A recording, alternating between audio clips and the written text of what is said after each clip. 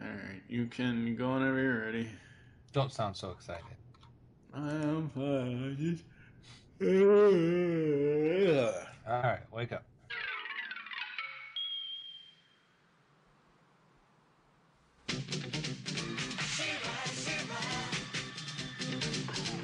I am Adora, He-Man's twin sister and defender of the Crystal Castle. This is Spirit, my beloved steed. Fabulous secrets were revealed to me the day I held aloft my sword and said, "For the honor of Grayskull!"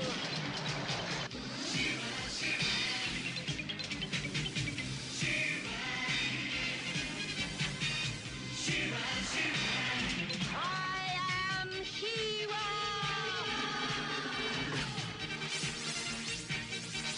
Only a few others share this secret. Among them are Light Hope, Madame Raz, and Cowl. Together, we and my friends of the Great Rebellion strive to free Etheria from the evil forces of Hordak.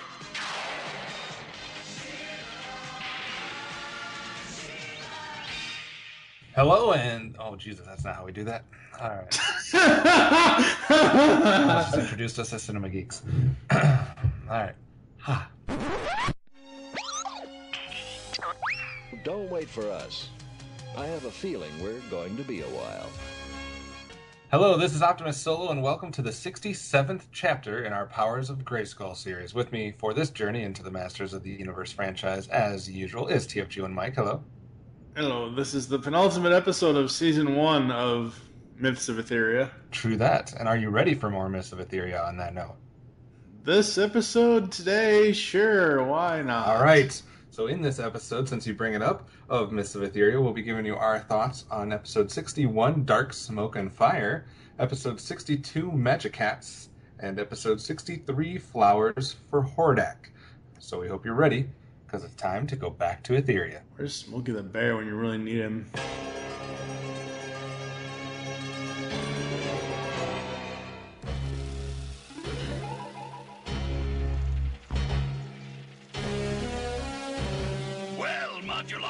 Is it finished? Yes, Hordak. Everything has been done according to your plans. Good, good. Yes, very nice. But what does it do? What's it for? It's our key to getting rid of She-Ra once and for all. That's right.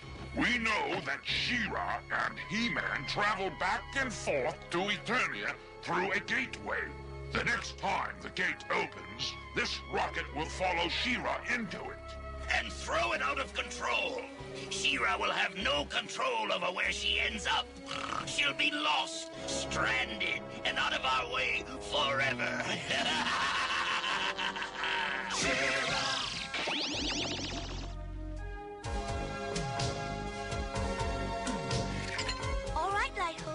I'm ready when you are. Very well, Adora. The gateway to Eternia will appear any time now.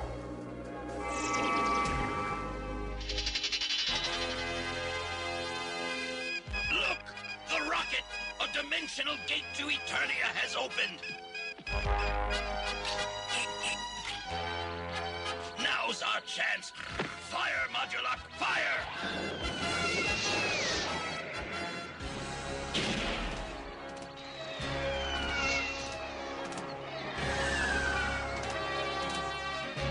The gate is prepared. You may proceed, Adora. Thanks, Light Hope. I'll see you when I get back.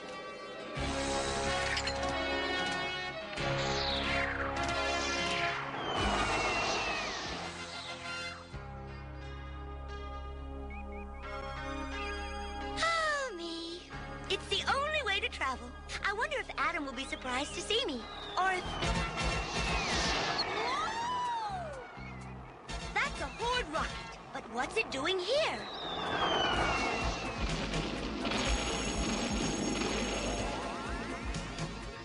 Oh, that's what it's doing here.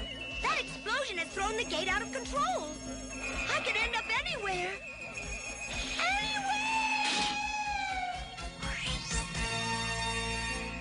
We start today with episode 61, Darksmoke and Fire, with an air date of Friday, November 29th, 1985. Written by J. Michael Straczynski, Modulok has built a rocket specifically to disrupt the gateway between Etheria and Eternia that She-Ra and He-Man use to go back and forth.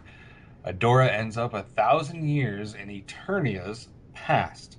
There, she meets Granamir the Dragon and his ally, King Tarban. We have Hordak, Imp, and Modulok. We have She-Ra, Spirit, Light Hope. And then we have some people from Eternia's past, like Tarban, Granamir, Slotty, Nazgul, Brightstar, and some various other villagers and dragons. What do you think of this time-traveling episode of She-Ra? I have to ask again, because it just bears repeating. Where the hell do you get these descriptions? Because I could have sworn, I'm like, the whole episode I'm waiting for fucking He-Man to show up. Because all as I saw in the description when I first looked at it before I watched the episode was She-Ra and He-Man. And I'm like, okay, cool, a crossover. Yeah, no, it's not. It is kind of, it's a pseudo crossover. But I'm like, by the end, I'm like, damn, no He-Man. Okay. I kind of like that they did it without him. No, yeah, I know it's. I'm not saying it's bad that they didn't have him. I'm saying that I was half expecting him to show up at some point. Ah, you and your speed reading. But what did you think about the time travel aspect in that? No, I like it. I think it's great. Technically, we see a much younger, much happier Granamir, because when we first met him, he was a grumpy old bastard of a dragon. He didn't want to do with anything with humans. So traveling 1,000 years into Eternia's past, we actually get to see Granamir when he's kind of young, happy, and chipper about humans. Right. I thought that was a clever way to kind of do that and show the evolution of his character. Yeah, absolutely. And interesting. Somebody was paying attention this time. And interesting also to see the kind of the former Eternia in his past. I maybe would have even liked a few more nods to things that would have later come to pass. Like, not that anybody's going to be around 1,000 years ago, but maybe some type of weird type of connection to something that we know about. I guess Granamir is the closest they can come to because he's about one of the only things that would have been alive in both time periods. But I mean, like, okay, so he's the only thing. He's the only living thing that would have been alive. But you mean to tell me that Grayskull wasn't around 1,000 years ago? That's what I'm saying. Just something. The sorceress or somebody might have still been around or something. There might have been some landmarks. She-Ra's line. I mean, I know we're not to Whispering Wood moment yet, but I do like She-Ra's line. Wait, that's not the palace. Like, right. It's hilarious. Yeah, for sure. So, I mean, I dig the time aspect. I dig most time travel stories in my cartoons, fantasy, sci-fi movies, whatever it might be. I'm a fan of time travel. A lot of times it's done poorly and causes a lot of confusion and frustration out of people. But on the surface... Okay, so, go ahead. Well, you bring up a good point. And Granamir also brings up this point that she traveled through time and space, like the gateway when the Horde rocket knocked it off its course. She went through a different dimension. She went through a different time and actual space. People, seriously, I don't care how many people are Doctor Who fans. Listen to Dr. Emmett L. Brown, goddammit. Only deal with time travel, because dealing with time and space travel, it's just too... Yeah, even Granamir can't handle that, so... Yeah, see? All right, well, we're going to take a quick break. When we come back, we're going to be talking about our favorite Whispering Woods moments, and if there are any bad moments from this time travel trip back into the past. Ladies and gentlemen, Morris Day in the motherfucking time. What? Oh, me. It's the only way to travel. I wonder if Adam will be surprised to see me. Or if... That's a Horde rocket. But what's it doing here?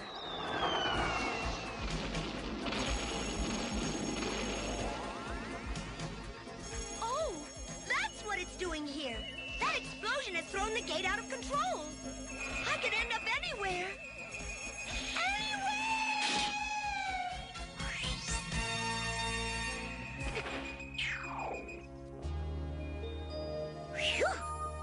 some ride. The question is, where am I?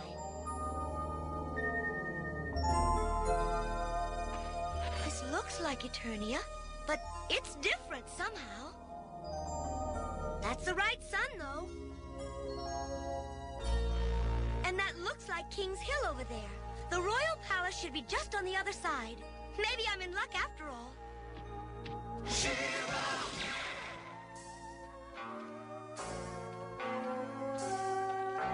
I just can't wait to see the royal palace. It's not here. The palace is supposed to be right here. Get him! Get the rotten dragon lover. Don't let him get away! Maybe She-Ra can even up the odds a little. For the honor of Grayskull!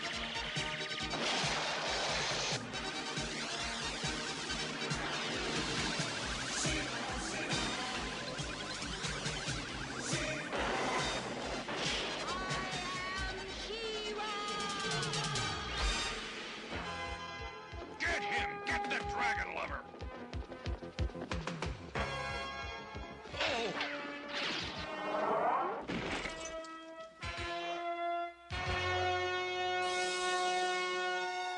Now's our chance while he's knocked out.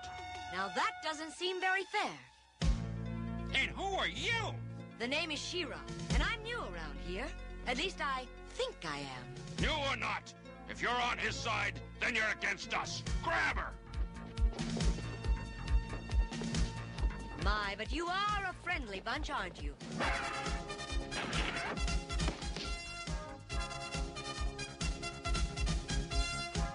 Gotcha! Let's see you escape now. All right, if you insist.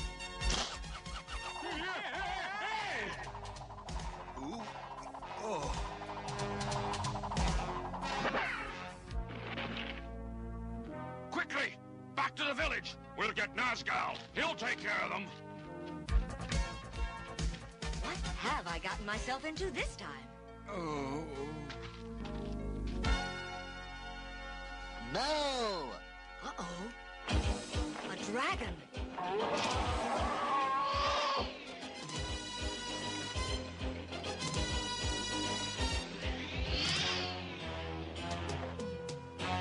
Uh-oh. Something tells me it's going to get awfully hot around here.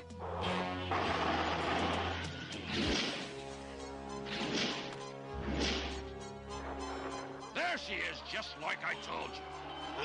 All right, we find ourselves in the Whispering Woods for the first time today. TFG1Mike, what did you like about Darksmoke and Fire? That time warp was very cool. We normally don't see how they travel when going through the gates. We only see them going in and coming out of the gates. So it was interesting to see what is actually, like, you know, how the middle section of that works. You know what I'm talking about? Right. So we only see normally we'll get to a scene where Skeletor has a gate open and he's going to get to Grayskull, but we only see him actually walk through it. And then we'll see him appear on the other side. We don't see how he gets in between. So that's what I liked about She-Ra. And then about this episode of She-Ra. And then she's like, whoa, no. I love that. I thought Melendi did a great job with that on the voice acting, with the reaction of after it got destroyed by the rocket. Obviously love seeing Granomir. I love the fact that She-Ra knows of him. Right. Because she's only heard stories of the guy, but she's never actually met him. And I just love his surprise on his, you know me? You know. And then he uses his technically, really, seriously, I should throw a Stan Bush song in here because Granomir has the touch in this episode. Haven't we seen the two villains before? This isn't I'm not jumping into a Fright Zone here, but I swear I've seen the little midget orange dude. Slotty?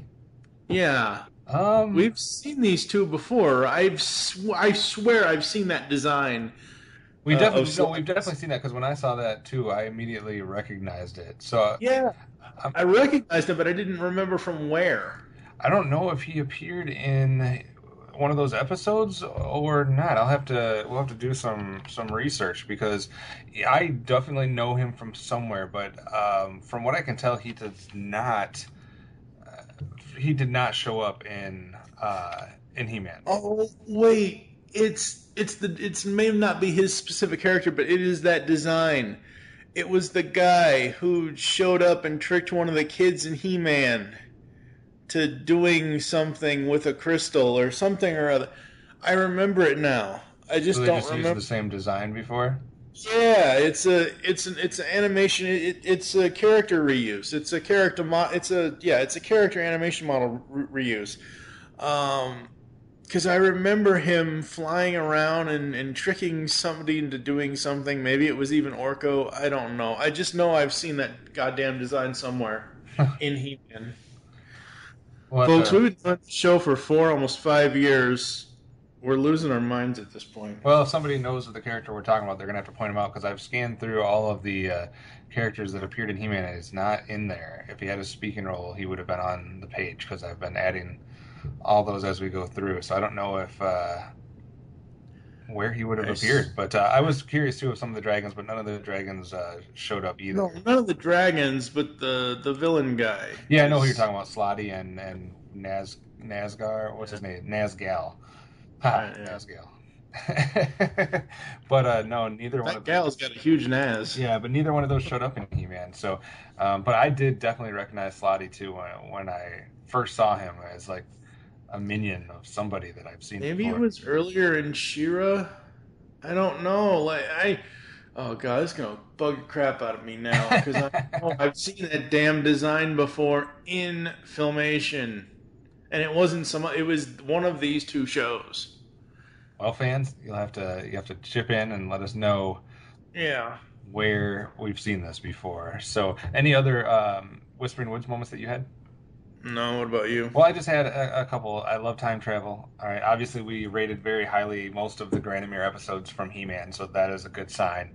I always like when this show does fire, as far as the shading and like the flickering and the shimmering. I think they did a real good job. It was almost ahead of their time when they were doing that.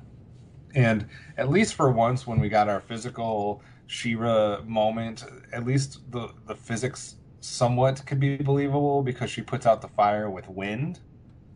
Yeah.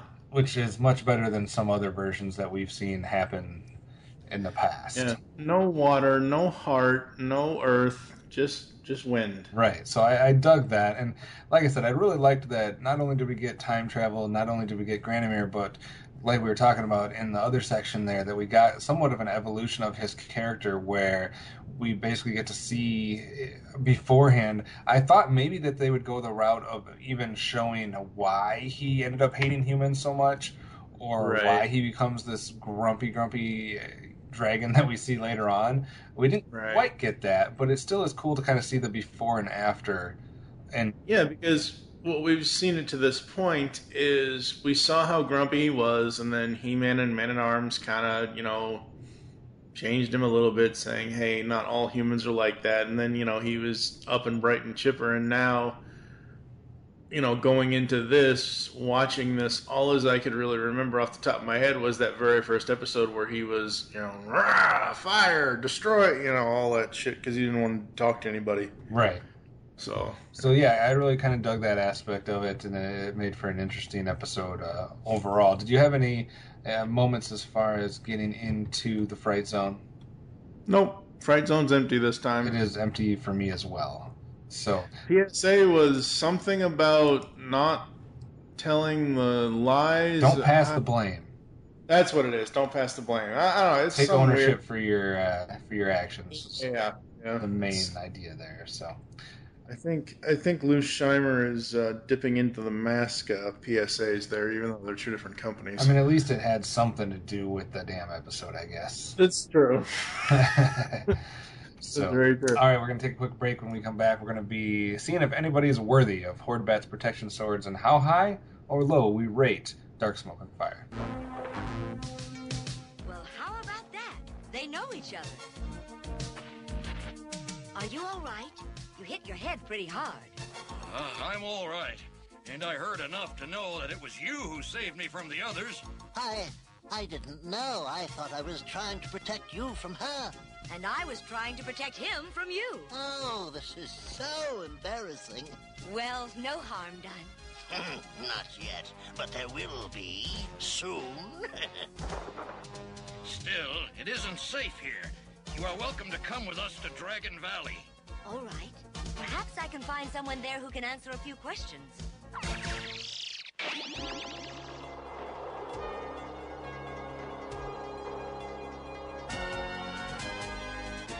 That's Dragon Valley down there.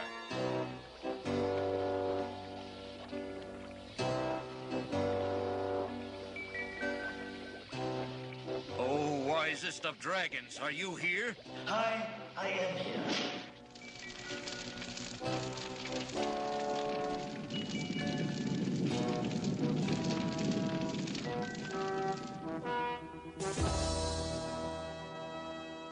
Ranamir?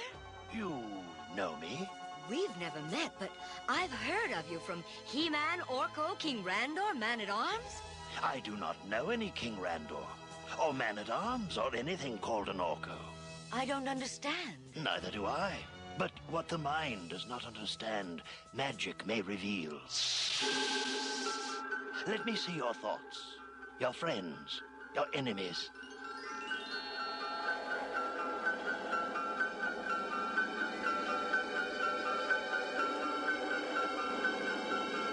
Ah, yes, yes.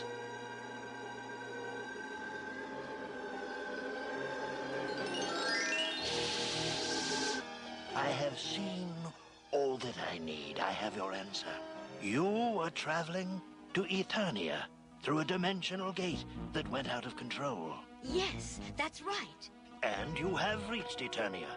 But this is the Eternia that existed 1,000 years before you were born.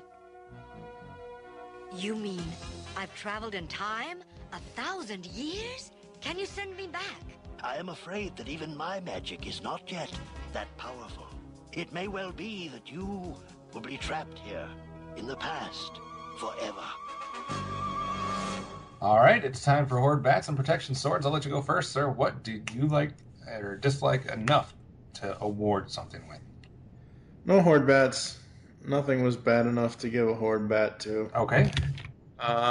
Protection Swords for She-Ra and Granamir, because they were just awesome in the episode. I will echo you for Granamir and give him a double dose of a Protection Sword. He doesn't need them, but he can have 2 of them.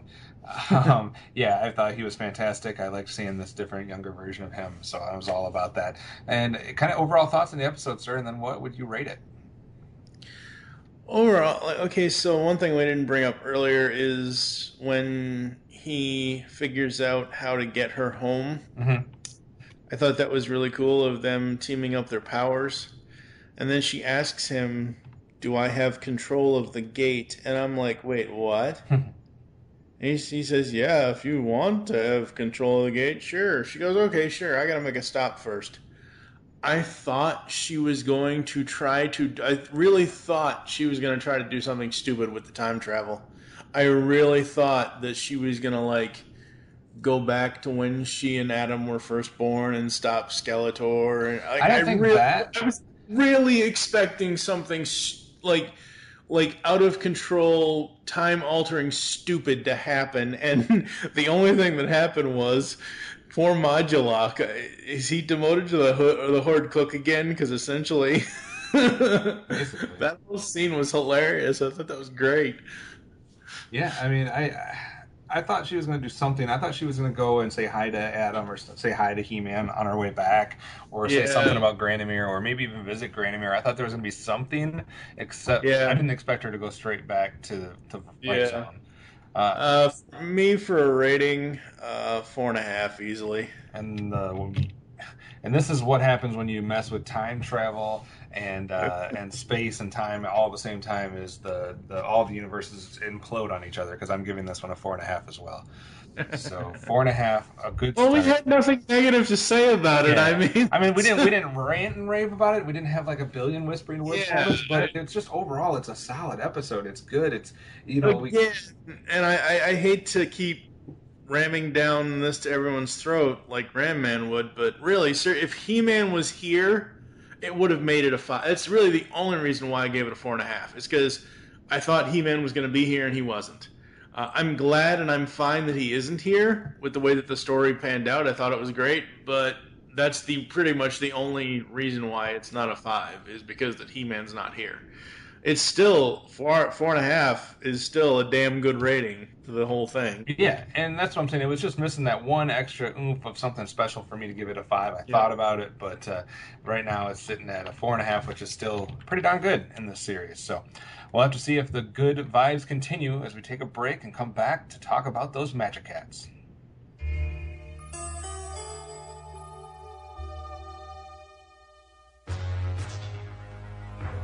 Tell you how much I appreciate your meeting me here, Prince Orwell. If Hordak ever found out that you were giving supplies to the rebellion, the risk you're taking... The risk is worth it, Adora. My father and I hate the Horde's rule. Our only regret is that we cannot give more to the rebellion. But, as you know, the Horde is keeping a constant watch on our little kingdom. These tiny wagons are all that we are able to sneak past their guard. I realize that, Orwell. But we're still grateful for the supplies you do manage to get to us. Our spies were right. Adora is here with Prince Orwell. We'll take them both. And because a lot of people fleeing the Horde come to us, we need food, medicine, clothes. Then you shall have them as much as you need. No! Get them! Ambush! Storm Cloud, wait! Over here! We can't afford to let them catch you. Take Spirit, head back to the kingdom. But what about you? Please, just go. I can take care of myself. You want me? Come and get me.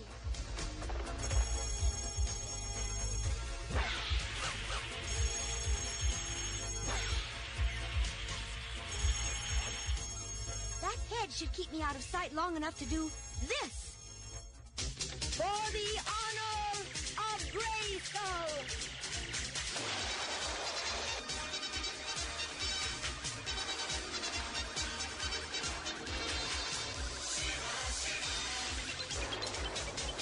I am She-Ra!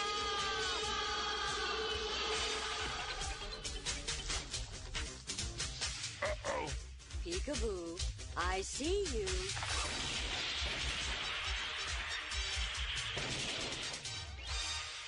Sorry to wreck your little robots, Catra. You again. Hordak thought you might show up, so he gave me this. It can make things very, very light. Change their shape and make them very heavy again. This should hold even you. Well, Catra, what else did you have in... Not bad. Almost as good as Hordak's trap.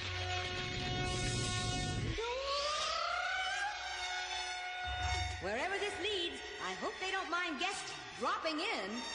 Next up today is episode 62, Magicats. Air date Monday, December 2nd, 1985. Again, written by J. Michael Straczynski.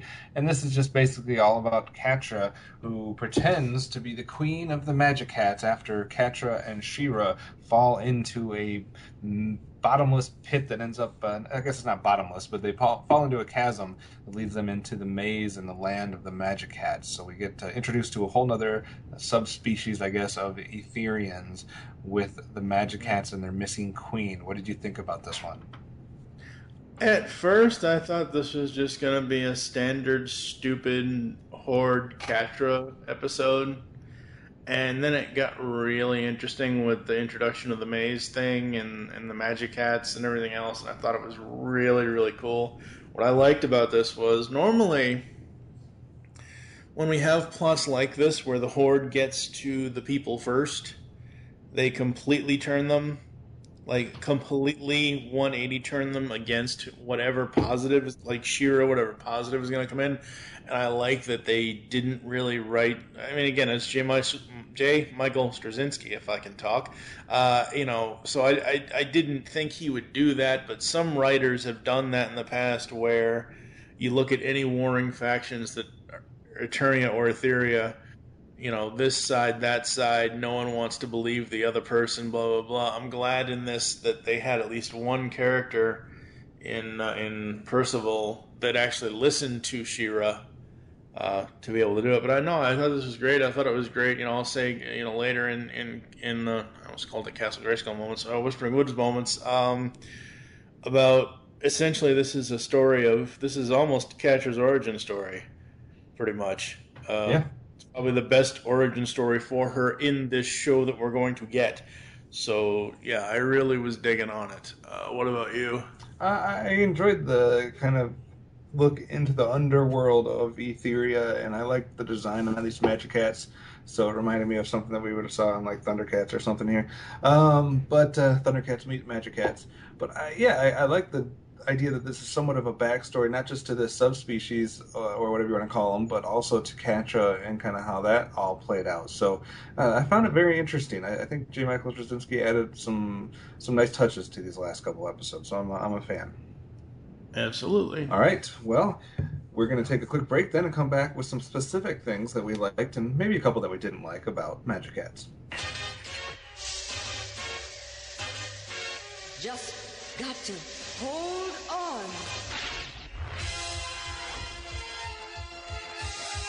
Now, there's only one safe way to land. On all fours. Oh, it's a maze. But who could have built it? And why?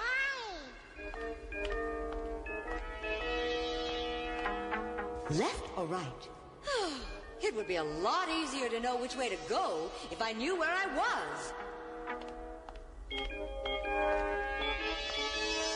Now, which way should I go? Which way?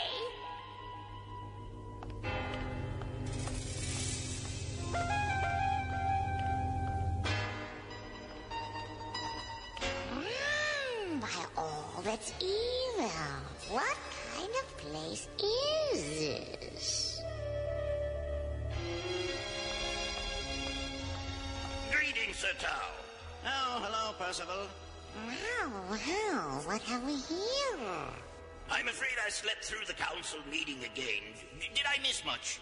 Oh, just the usual request. A long talk on working together in peace and ending with the hope that someday our beloved queen will return to us. Interesting. The city of cats. Just the place to slip through unnoticed. All right, we're back in the Whispering Woods to talk about what we like best about the Magicats. I will go first since you went first last time here. I like the moments where the moment where the cats always land on all fours as she's falling through the chasm. She turns into her cat form, and we all know cats always land on their feet. So I liked all the cats. I liked the idea that there's a history behind the mask that Catra wears. That makes more sense than to why she always has it, etc. And we also got to see Catra with no mask in this episode on multiple occasions. So I thought that was interesting. Also, for the record, first time, I think, in Princess of Power history where we have a trap door that does not work. We're going to see it again. We're going to see it again in this, still in this podcast episode. But we had one time where She-Ra, they push the button and She-Ra's supposed to go down the trap door, and I almost jumped ahead on you. Yeah. Well, okay, but it's She-Ra though. Right. Okay? First time that it hasn't worked for just any individual person. We're going to get a different first in next episode, but this time She-Ra blocks it with her sword and is able to save it. But yeah, I mean, it's She-Ra. I would expect that from her, that she would be able to do something like that. After all, she's not four-eyed. Yeah. What about you? Okay, so at first, I thought I was going to be really down on this episode. Like I was ready to give this a 0 immediately. Because it seems to just start out as a standard Catra plot. Most Catra plots don't go very far. But then it actually turns around and it actually turns into a really nice story. So I love that. Pacing done well. Getting background on Catra and her mask is great. I thought that was wonderful. So technically, without the mask, I mean, Catra is just the evil twin of She-Ra. I mean, really, seriously. Because without the mask, without her powers, she really is ordinary. Right. I mean, you know, and you know, I joked about this last time in episode 66 at the end of the show when we revealed the episodes. I said, and I still say, this reminds me of the Aristocats. Too bad there was no singing here. No Scat Cat. That's what they were missing. What about any Fright Zone moments for you? The only thing that I didn't like, how the hell did Catcher not hear Percival talking to the audience first, Bueller style, when he was spying on her? Like, they consistently show her and show him peeking in the window. How does she not hear the guy? She's a good damn cat. She's a damn cat. Cats have excellent hearing. How does she not hear that? Yeah. That's really the only thing. I didn't pick up on that. That's a good one. She-Ra just doesn't play fair. I mean, it's a maze. You're not supposed to just bust through all the walls. But she's She-Ra. She's the most powerful woman in the universe. She doesn't have to play fair. It's not like she's... I could see if she was killing people. Not that she would, not that they'd allow that, but, you know. It's such a villain move, though. It's such a villain move to be like, I'm frustrated with this maze. I'm just busting the walls down. I expect my heroes to figure out the maze and to be smarter. Or to, fly above it or something. I don't know. But, she wasn't playing fair. Okay, but she couldn't... How's she going to fly above it? I have it? no idea how she would pull that off. What, sword to hang glider? Probably, yeah. Sword to anything. Sword to parachute. Sword to hot air balloon. That was the other funny thing to me, before we get to... Oh, we're kind of already in Fright Zone, but that was the other kind of funny thing to me going back to Whispering Woods is Swifty is not with her, so when she falls down the chasm... And it basically has her midair. Just how am I gonna slow my? I'm like, well, if your horse was with you, if your unicorn was with you, you wouldn't have this problem. Yeah, for sure. This is the PSA for this. It's about not littering. Okay, let's move on. Because that makes no goddamn sense. This plot of this story. Absolutely not. Yeah, no.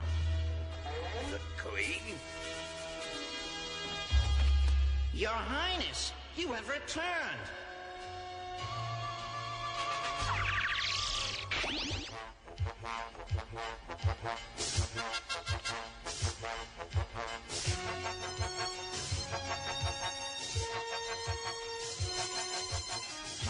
All right, fun's fun. I like puzzles, but this one's no fun. From now on, I'm going in a straight line.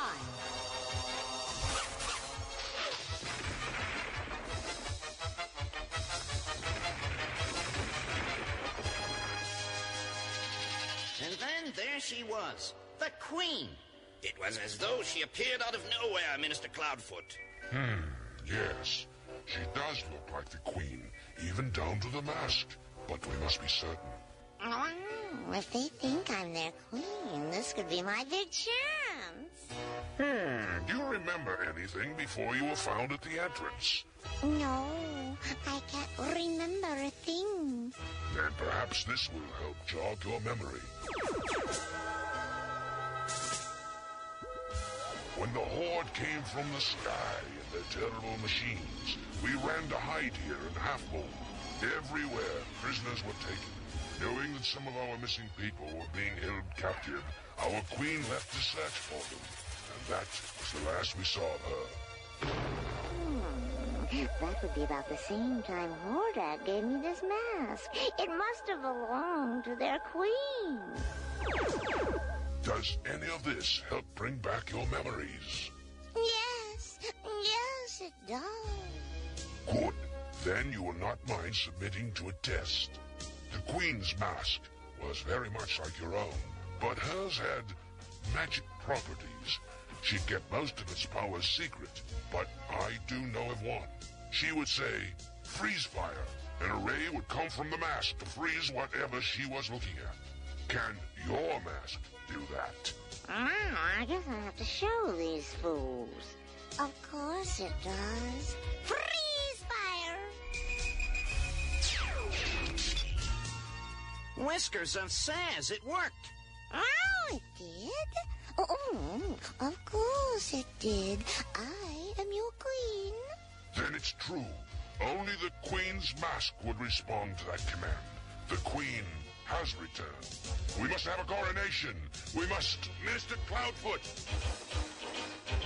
All right, we're back for our award ceremony for the Magicats. What did you feel as far as worthiness for protection swords or horde bats in this one?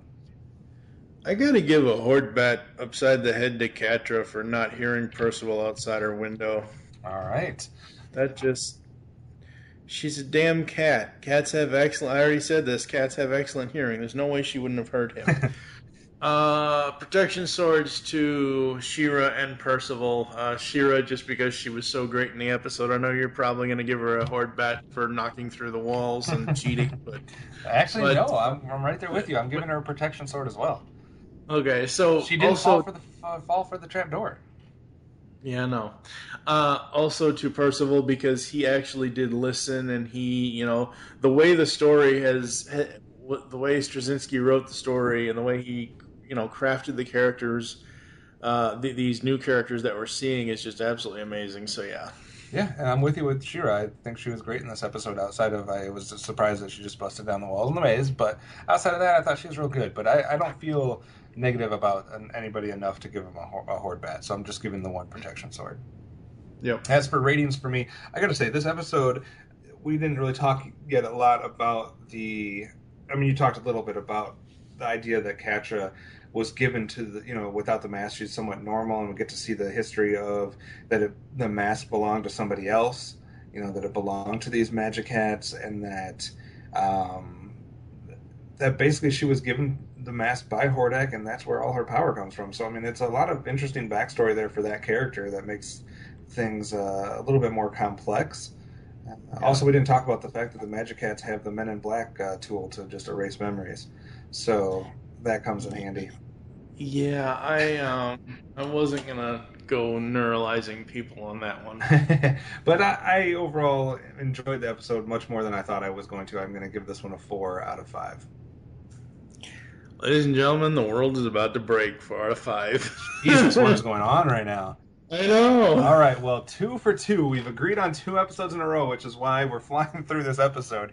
And up next we have Flowers for Algernon. Flowers for Hordak. Let's see if the agreement will continue or end here. Okay, say that last line quickly. What did I say? Agreement will continue or end. We're going to have to see if the agreement will continue or end with episode 63 coming up next, Flowers for Hordak.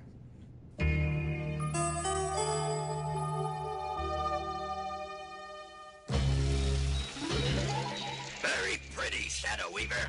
What is it?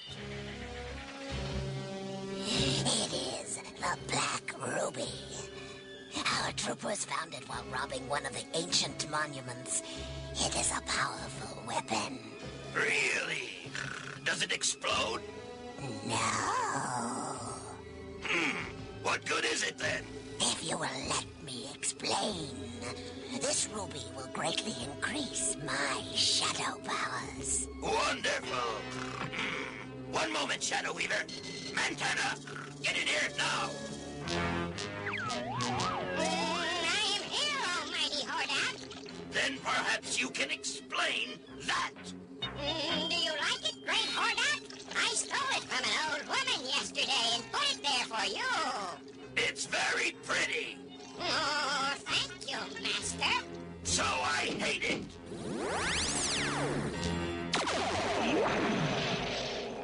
I hate pretty. I can't stand beauty. Nothing in the Fright Zone should ever be beautiful. I'm sorry, Majestic One. Sorry? I'll give you sorry. Why are you dripping water on my floor? I was in the shower when you called, oh, merciful Hordak. Shower? You don't need a shower. I don't? No, you need a bath.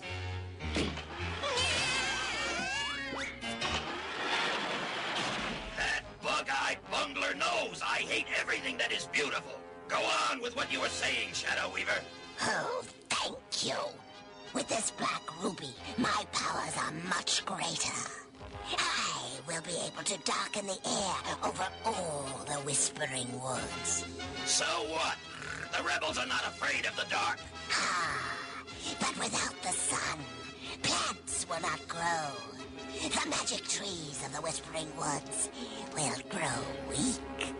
And without the protection of the Whispering Woods, the rebels will be helpless. We shall conquer them easily. A brilliant plan. Truly, I am a genius. Of course, brilliant, Hordak. And naturally, your genius has spotted the one flaw in your plan. Flaw? There is no flaw. Not even She-Ra can fight darkness. I refer to the rebel perfumer, Great Hordak. Her powers can make plants grow even in darkness. Naturally. I had thought of that, Shadow Weaver. Naturally. But this perfumer will be no threat to my plan. If she is in the dungeons of the Fright Zone, get me a strike force. I want perfumer captured. Last up today is episode 63, Flowers for Hordak. Air date of Tuesday, December 3rd, 1985. Not written by J. Michael Straczynski. Instead, this one's written by Bob Forward. Shadow Weaver uses the Black Ruby to darken the Whispering Woods. Hordak has Perfuma captured, so she can't keep the flowers and trees alive and counter the effects of the Black Ruby. But while the rebels struggle to save their surroundings, Hordak finds it difficult coping with Perfuma in the Fright Zone. We have Hordak, Shadow Weaver, Mantenna. We have She-Ra, Lighthope, Bow, Mermista, Glimmer, Perfuma. Got a lot of people going on here. So what did you think about this Perfuma-centric episode? So we've been joking between this episode and the last episode about Flowers for Algernon. For most of you that may not know what that is, it was an original short story and a novel. It also got turned into several films and stage musicals and things like that. I think probably, you can probably argue this or not, the two most iconic versions of it are the 1968 film Charlie, starring Cliff Robertson, for which he won the Academy Award for Best Actor, and the 2000 version television movie Flowers for Algernon starring Matthew Modine. But I remember having to deal with this in English class several times throughout middle school and high school and that kind of stuff. And as soon as I heard the title, Flowers for Algernon is written by Daniel Keyes, just so I get that out of there. So I give credit where credit is due. But yeah, Flowers for Hordak. Even though this is not a Straczynski episode, finally Bob Forward goes back to what we know him for, awesomeness, because holy shit, this entire episode is great.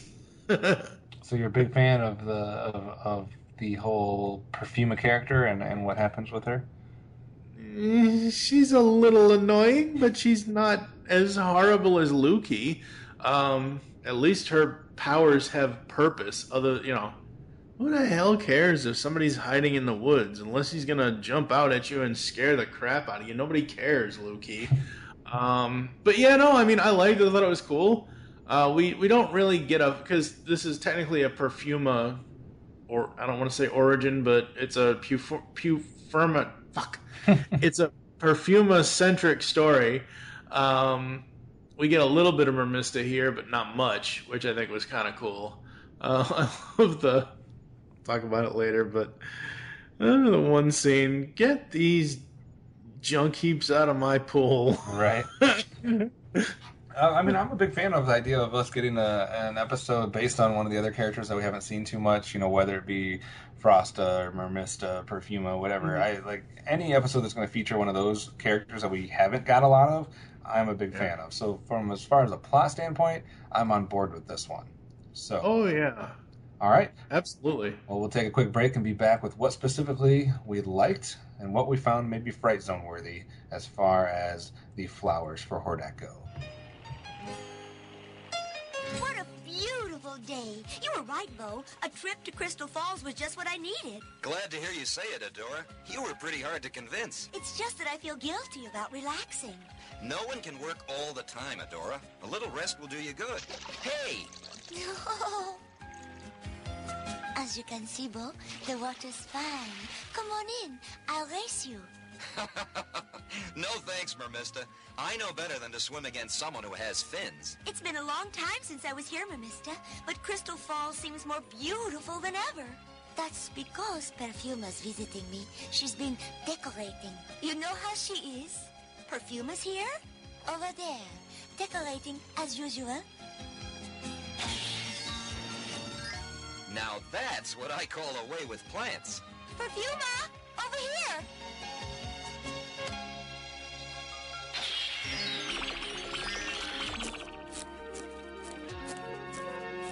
Adora and Bo! How good to see you both again. Mermista's been kind enough to let me add a few flowers to the Crystal Falls. As if anyone could stop you. Oh, I think flowers make everything look so much nicer. Don't you, Adora? Of course, Perfuma. But aren't you worried being so far from the safety of Whispering Woods? Why, don't be silly, Adora. What could possibly happen here? Either the birds here are rocket-powered or that's a Horde strike force. Scatter! All right, so we are in the Whispering Woods for the final time today, talking about this Flowers for Hordak episode. What did you like best about this episode, sir? Love seeing Mermista and Perfuma. Love seeing more of the female characters that we've been dying to see all season at this point. Love everything that both of them do. Mermista a little bit more than Perfuma, because Perfuma does kind of wear on you. She's not as bad as any other female character. Like, I didn't find Perfuma bad at all, but I don't know, just after a while, the joke kind of wore off on me. At first, I thought, again, the plot was going to be just okay there, and then it gets funnier and funnier and funnier. Flowers for Hordak, indeed. And then Hordak makes the best bargain to get rid of her. I thought that was hilarious. Like, he's basically throwing everything except the kitchen sink in this bargain. I thought that was hilarious. I love the effects with Perfuma and Mermista. I already mentioned the whole Mermista throwing the dented Horde troopers out of her pool. I thought that was cool. What about you? I did like seeing Mermista and Perfuma, so that was much awaited. I've been anticipating this episode quite a bit. But? Well, we'll get to the but. I like seeing that Glimmer apparently has a power that we never knew that she had, directly related to her name. Did you know she could do that? No. She can basically turn into like a star or like a sun and glimmer for up to an hour a day and provide light for everything. Yeah. I didn't know that, so I thought it was kind of cool to see that there was a purpose. Because everybody else, it's like, okay, I get why she's named Mermista. I get why she's named Perfuma, Frosta, etc. Why the hell is this girl named Glimmer? Now we know. So I guess that question has been answered finally in 63 episodes. Hordak is crazy. Hordak is crazy. Awesome. Not just crazy because of Perfuma. He's crazy before that in this episode. He's talking to Shadow Weaver about this plot, and it's like the squirrel video. All of a sudden, he's calling freaking Mantenna in to just go off on some random tangent about this like statue that's over in this. It's like he just saw it and was like, "Oh, stop, Shadow Weaver! I'm not concerned with you." I almost forgot about Mantenna in the bathrobe. Oh, the towel. Oh, we got to see naked Mantenna. Mantenna with no clothes on in this episode, by the way. Yeah, I didn't realize his skin was blue. Yeah, I didn't either.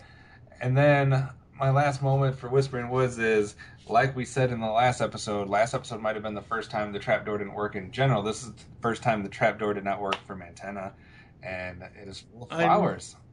I'm sure he was happy about. Well, see, that's the thing. Hordak's like, the troopers are like, "Oh, Hordak, we put them. I don't want to know. Just don't even tell me. I don't care." Right. And then he comes in to do his favorite thing, dropping Mantenna down the trap. Well, Lord Hordak, this is where we had to put them. And it just drives him even more insane. And it's just so hilarious. Bob Forward should write Hordak comedy for the rest of his life. There we go. I don't think he would want to do that, though. What about Fright Zone moments? I don't care. Put him in a jar, and it's like that old standard. Put Peter Cullen on ice, or put Peter and Frank on ice to have their voices forever. I again have no Fright Zone moments. I loved everything about this. Like I said in the plot part, Perfuma does kind of get a little annoying a little bit, but she doesn't get so annoying that I wanted to write anything down about it. I still Hordakins. Oh, God. And then when She-Ra calls him Hordakins, oh my God. I guess that's going to be the difference between you and me, because there was enough for me to write something about Perfuma. All right, what do you got? Man, I can't help but think that as much as I'm anticipating finally seeing all these characters that we haven't seen before, I felt disappointed with Perfuma. I think had someone else done the voice, it might have not grated on me so much. Wasn't it Erica, or was it Linda? It's Erica, and oh my goodness, I just found it awful. See, I didn't find it as awful as you did, because it wasn't to me, it didn't sound like the standard Erica Scheimer voice. No, she does a little something to it. It's a little different, but it just is so grating on me, and I found her character so annoying. But I get that that's the point. She's supposed to be annoying. She's supposed to be like that, but it's just like, I can't help but write her down as a Fright Zone moment, because I was not expecting her to be so annoying. So it didn't ruin the episode so much, but I mean, basically she's a one-trick pony. She's just dancing and putting flowers on everything. I thought it was cool when she did the flowers to get out of the jail cell and that type of thing. Yeah. But man, it was just a bit much. Damn, that voice. The PSA was about enjoying the flowers and nature. See, I didn't even... as soon as I saw where... Because I never find...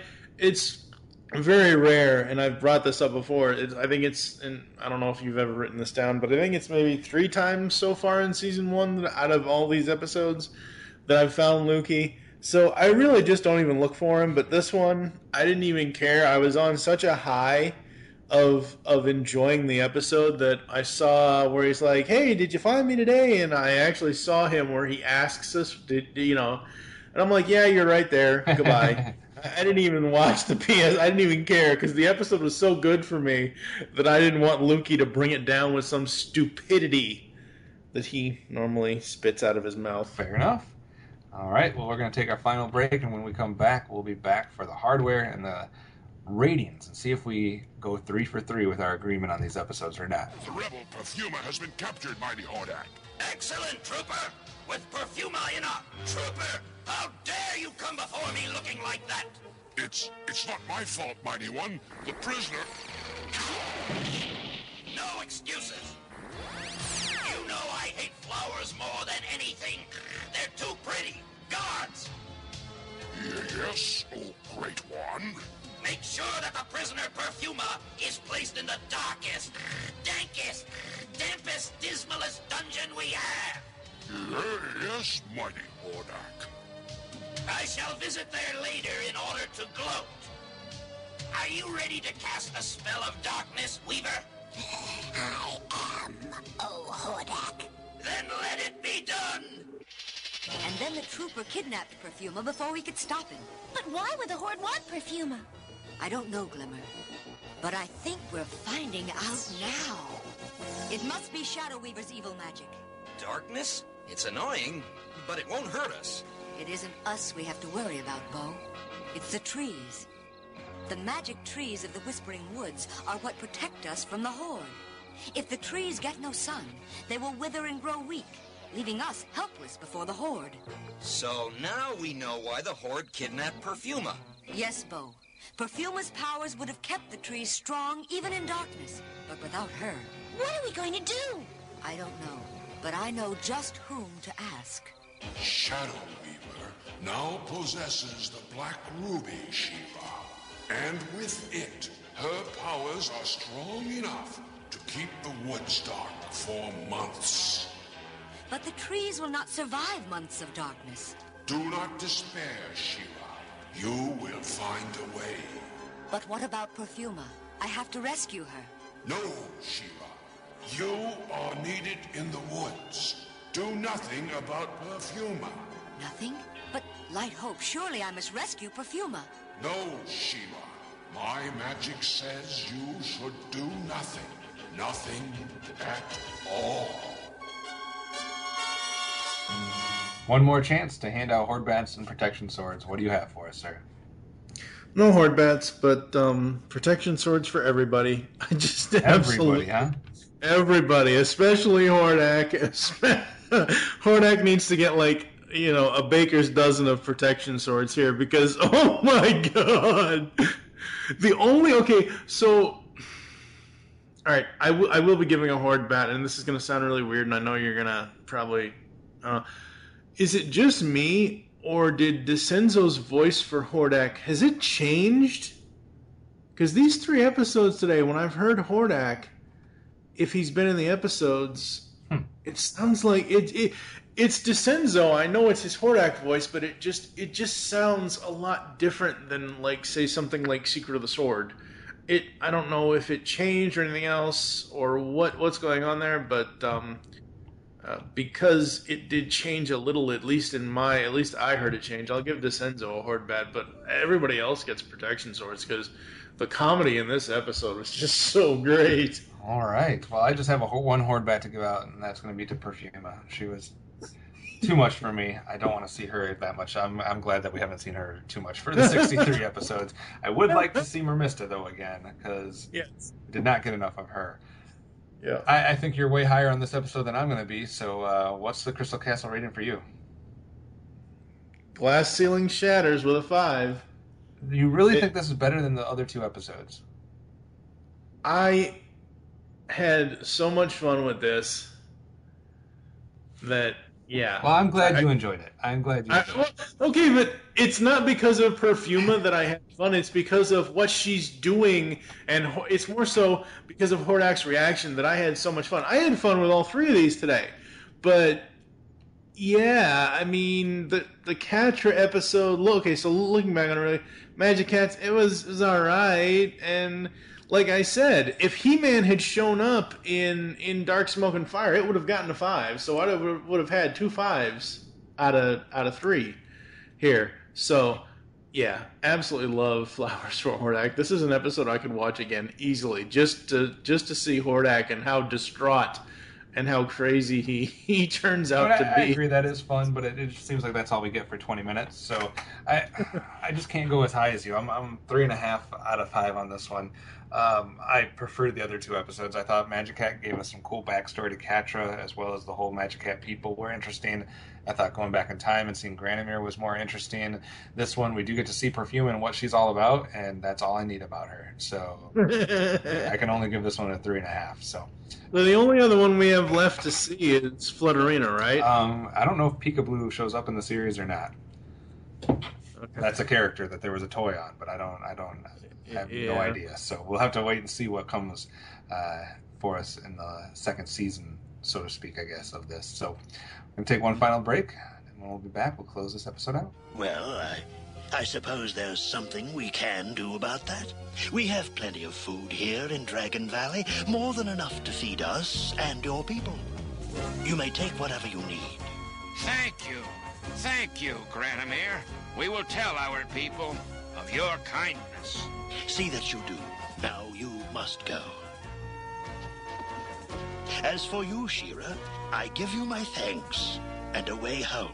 I cannot send you across space and time, but together with the magic of your sword, we might find a way. It's worth a try. Tarvin, thank you for all your help. I'll never forget these 2 days. I regret only that you must leave so soon. Perhaps we will meet again. Perhaps. And now, Shira, we dragons have a saying. Here goes nothing. We have a saying also. For the honor of Grayskull!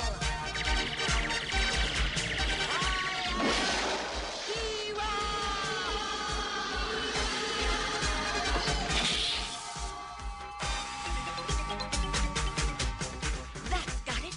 Granomir, will I be able to control the gateway? If you wish. What? There's a stop I'd like to make before getting home. Thanks again. And goodbye.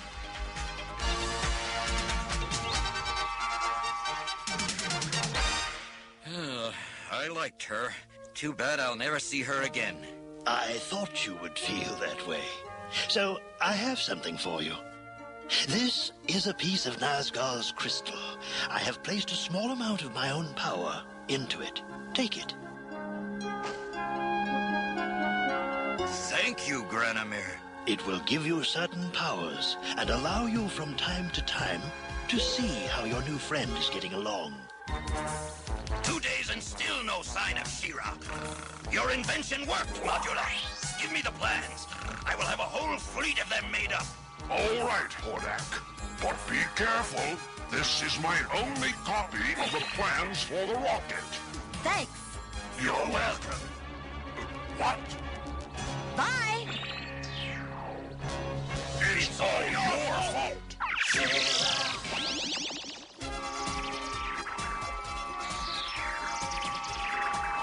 She-Ra, you're back. You were gone so long, it seemed like forever.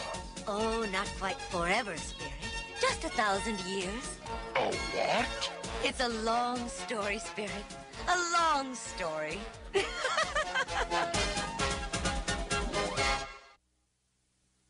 Hi, looky here. Did you see me in today's story? If not, take a look now. I'm here somewhere. Here I am.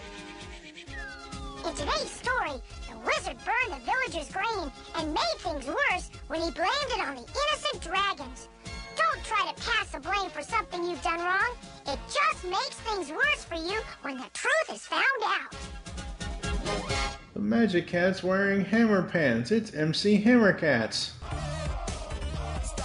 Hammer time. Because the world needs another movie podcast. The GeekCast Radio Network presents for your listening pleasure the Cinema Geek. Hosted by Amanda, Kevin, Matt, and Dan. Each week we dive headfirst in the landscape of movies as we discuss movie news, play movie games, go in-depth on reviews, and even have a top 10 countdown or two. Also, don't miss our director retrospective series, where we review noted directors' movies film by film. Bottom line is, if you love movies and love podcasts, you need to experience the Cinema Geeks. You can find us on iTunes, Blog Talk Radio, or GeekCastRadio.com. Alright, folks, that's going to do it for us here on Myths of Etheria, episode 67. This is the She-Ra Season 1 penultimate episode. Next time around, we're going to recap Season 1 and talk about the final 2 episodes. At this point, what are you expecting out of the final 2 episodes? Well, I mean, I've already peeked ahead, so I know who's going to be in the cast, so I there's a little to look forward in both episodes, I'll say that much. But I don't know if I'm really expecting too much. I'm just, I've liked the latter half of Season 1. I've liked, or maybe the latter third of it a lot. I think that we had some slow moments kind of midway through the season. I think it somewhat has picked up with some interesting stories along the way. So I'm hoping we get 2 more interesting, 4, 4.5, 5-star ratings for these last 2 episodes. Yeah, there were some episodes there in the middle. I think it was episodes either 59 or 60 of the podcast where it was just kind of like, whatever. We deserve better. But yeah, no, I'm very much looking forward to seeing how Season 1 ends, and then starting Season 2. So thank you for listening to the Myths of Etheria. If you'd like to get in contact with us to leave feedback for the show, there's some ways to do so. You can visit the website, geekcastradio.com, which is all new, so come check us out. We can comment on this and all of our other episode posts. Leave the show's feedback in iTunes. Please do this. Follow us on Twitter at GeekCast Radio is the network Twitter. Pow of Grayskull is the show Twitter. Mine is TFG1Mike. What is your Twitter? OptimusSolo. You can send us email feedback to feedback@geekcastradio.com. Become a fan on Facebook. Go to facebook.com/GeekCast Radio Network. We hope you enjoyed the myths today, and don't forget to join us on our next adventure when we will take a look at the final 2 episodes of Season 1 of She-Ra, which are Wild Child. Oh no, somebody call him, what's his name?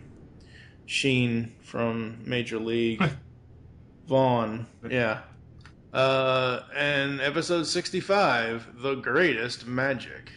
We'll also be giving you our Season 1 recap. So that's going to be an extra special episode, folks. You get 2 episode reviews plus an entire Season 1 recap with countdowns and favorites and least favorites and horde bats and sword protection rankings and whatever other math Kevins or whatever other meth Kevin wants to do. Anything you want to say before I close it? No, just interested to see how Season 1 ends up here, the long Season 1, and then see where Season 2 takes us. Sometimes you get to Season 2 and you get new characters or new storylines or whatnot. I don't know. Season 2 only has 28 episodes. Right, so. It's not very long, so I'm interested to see how it plays out. Yep. For now, I am TFG1Mike with OptimusSolo. For the honor and by the power of Grayskull, you all have the power. Damn, I did that backwards. Kid? Yes? Shut up. Beyond the Night is the GCRN's latest review podcast. We are covering everything in the Knight Rider television universe. From the classic 80s TV series to the 1991 reunion film, Team Knight Rider, and the 2008 relaunch series as well. So join TFG1Mike and Dion the Music Man as they go in-depth and Beyond the Night only on GeekCast Radio Network. You can find Beyond the Night in iTunes and on www.geekcastradio.com. Kid? Yes, Michael. Just keep driving. I'll see you next